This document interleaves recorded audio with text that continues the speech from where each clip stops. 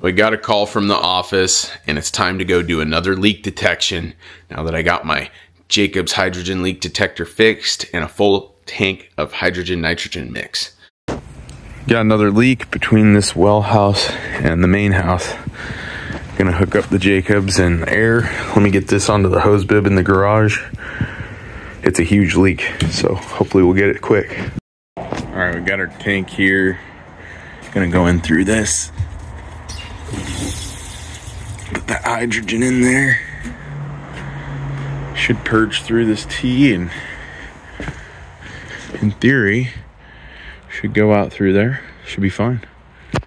Leak detection is one of those things that you get into it thinking you're gonna just pinpoint leaks very easily, but as you do it more and more, you realize it's kind of an art and it's frustrating. And this job is no exception. I isolated the system down so that I could only energize the problem area between the well and the house. Haven't used this thing since the repair. It's been kind of quiet for leak detections lately.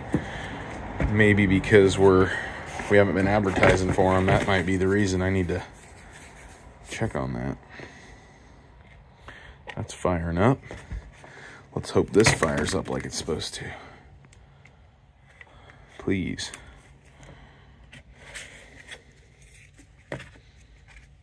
There it goes.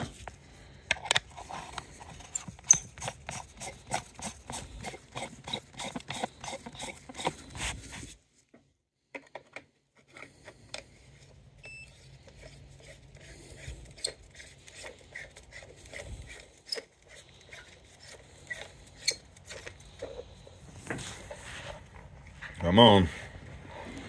There it goes. It's doing what it's supposed to.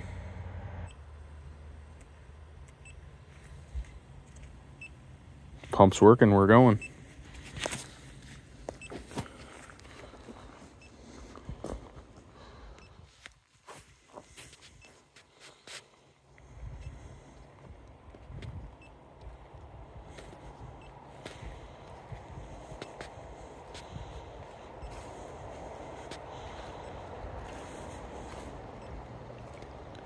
Ooh. I hear something.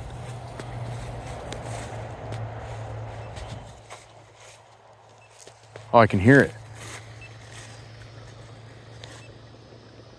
It's right here. Oh yeah, there we go. Bingo. That took about 5 minutes. Good job. Good job. Good job, Jacobs.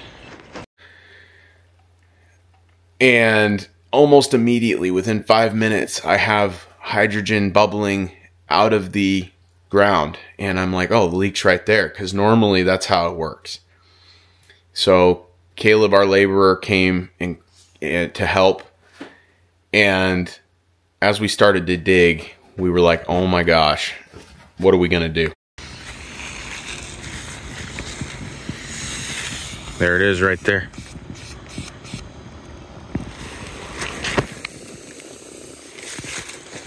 I dialed the gas way back and got it narrowed down to this one spot. So here there it is. It's a split in the poly. It was under a root we have dug. Look at this thing. That's impressive, Caleb. That's deeper than it looks.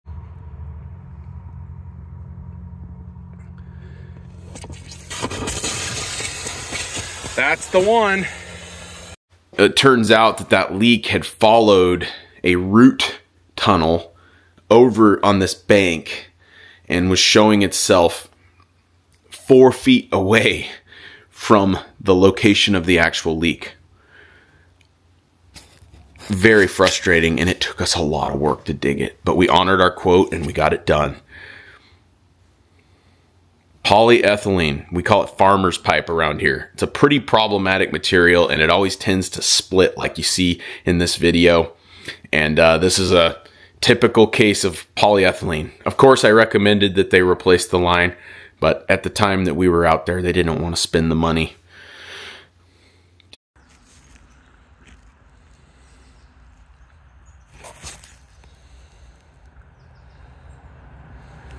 to do the full replacement. So we patched it. At the end of the day, I'm so glad that the customer had us do the dig, because they could have saved money if they dug it and we came back and just did the repair. But he would have been so frustrated with my leak detection because I was about 4 feet off. And you've got to be ever so careful if you've got concrete or any kind of strong surface, because it can come up quite a ways away from where the leak actually is. Yeah. Well, you could kind of like the... And hey guys, I hope you enjoyed this video. Please subscribe to the On It Plumbing channel. I do my best to provide good content for you guys, and I like to know it's appreciated. More leak detection stuff coming up soon.